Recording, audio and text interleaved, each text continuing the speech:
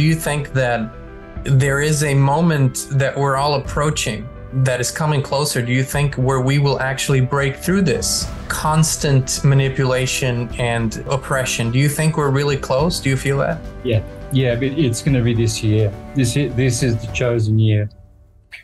It will be this year. It might not be complete, but we're going to make the breakthroughs, all the breakthroughs that we need. We're at the stage where King David is in the valley and he's selecting his 6 polished stones for his slingshot, and he's watching Goliath on the mountain taunting Jehovah, the God of the Israelites.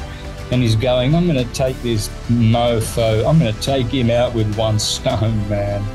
I'm going to take him out. So we've got all these Davids, and they're all lined up with their slingshots, and big old corporate Uncle Sam and the petrodollar and all the scams and liars and deceivers, that they think that they can just taunt us, and they actually do, you know, and they mock us by making video, you know, movies telling us what they're going to do to us. You know, they're going to make a police state, they're going to vaccinate us.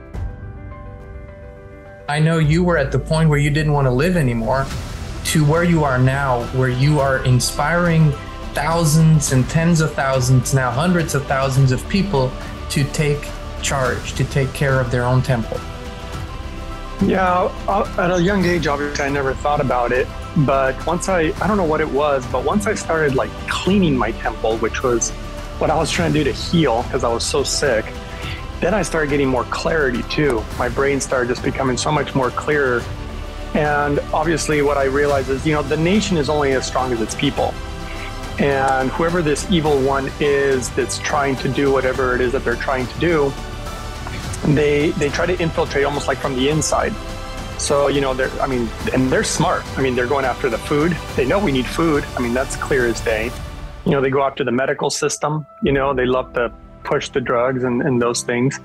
And they're trying to weaken the people and fog their mind and keep them really busy too. You know, the whole rat race.